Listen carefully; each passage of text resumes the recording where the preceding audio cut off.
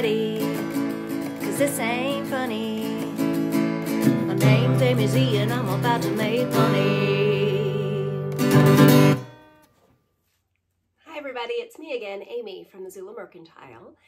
And today we're going to talk about some good things that I picked up this weekend while I was out there being a sorceress. I like using the word sorceress for my title instead of picker. Just sounds more fun, and I am indeed out there sourcing for my eBay and Poshmark stores. So this weekend, you might be able to tell from my voice, I'm getting over a cold.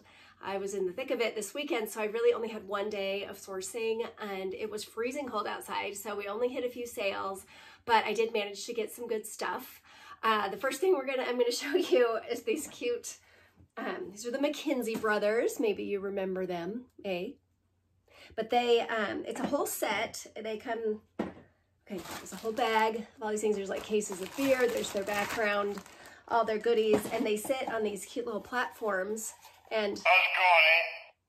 It's a jelly. So they do talk.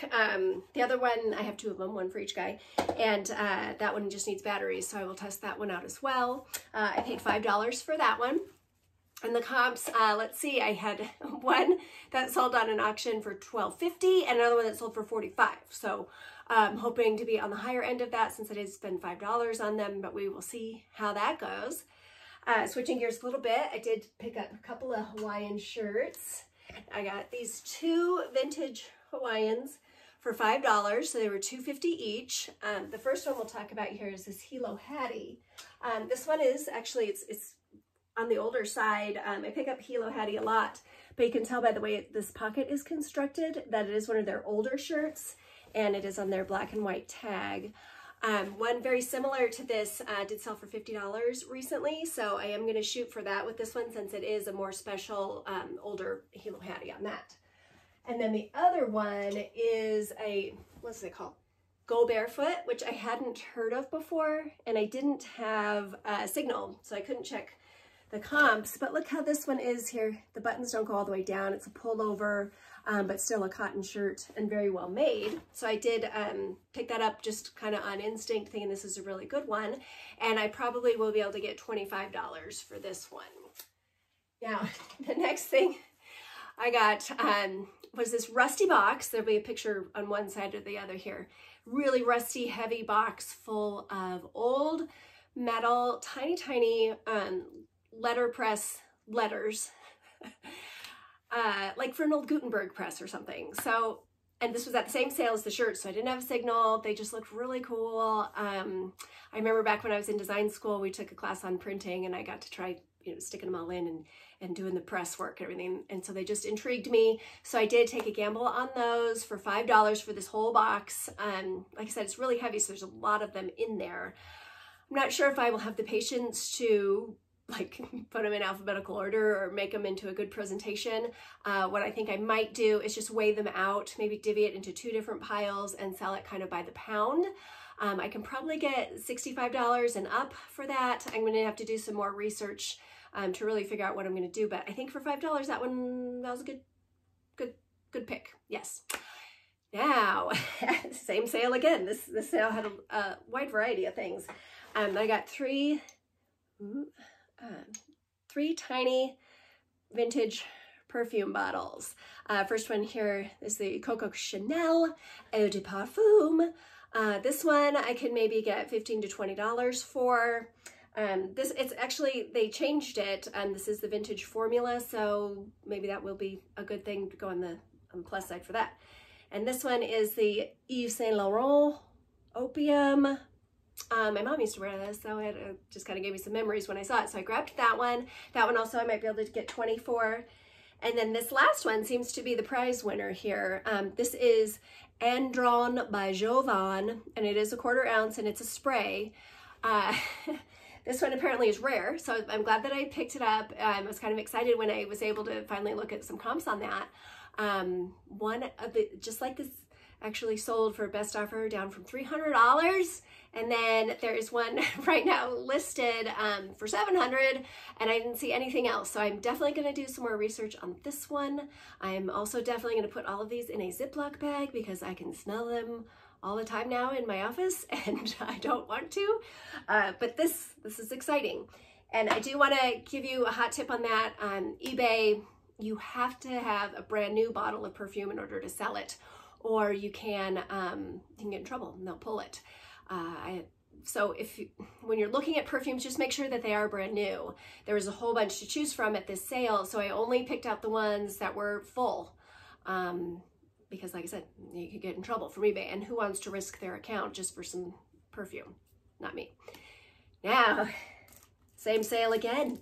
For $1, I got a deck of sealed Iraqi's Most Wanted playing cards, and you can say they say Michael on them, but I can get that off with just rubbing alcohol, marker on plastic coating on things. You can just kind of wipe that off just with the paper towel and some rubbing alcohol. So I sold these about a year ago, a deck of them for $25. Looks like they're a little bit less now.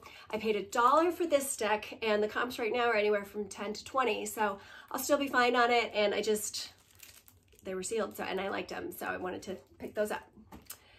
Now, this next thing here, it's a big one. Same sale again. This was $5. This is a Peruvian wall hanging. I'm gonna bring it up close here because so you can see that each of these llamas and the people, it's all three-dimensional, and there is so much detail on this thing. It's kind of big. So these, they are collectible. They are made by craftsmen in Peru. This one with the llamas on it in particular, and the fruits and the people. It has a lot more detail than the ones that I saw in the comps, but I did see that they're going anywhere from 30 to 50 and then up to 75. There was one Christmas one that sold recently. It was in the shape of a Christmas tree and had all the 3D stuff on it. And that one sold for, I think, 150 bucks. So I'm glad I picked that up as well for $5. We will see what that does for me. And if anything, it's just like super interesting. And I love finding really cool cultural things like that, so you can learn something at the same time. I think that's just a good bonus when you're reselling. Now, this here, across the street from that epic sale with all the stuff, there was a smaller sale, so that's, 2 for 1 for me. I like that. And I found these are Panoptics with the case, the paperwork, and a cleaning cloth.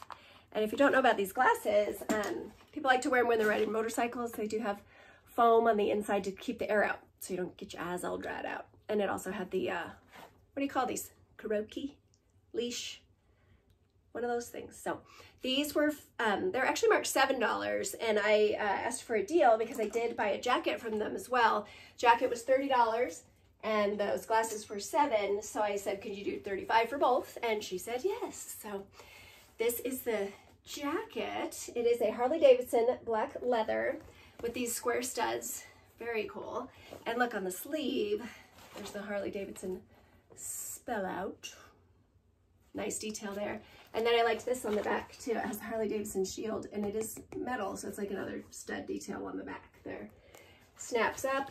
It is a women's small, if you're interested. And that one I did pay $30 for. And I was having trouble finding the exact style, so I'm not sure what that one's called. Hopefully I can figure that out, because that's always helpful in your listing. The leather feels really nice.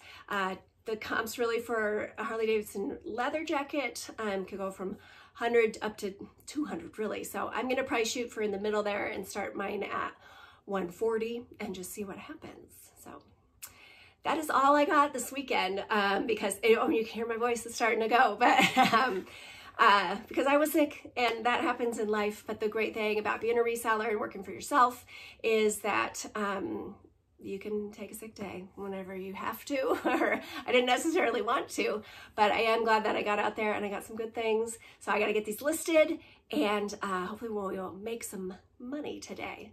Thanks for watching, and I will see you next time, and hopefully I will be feeling much better.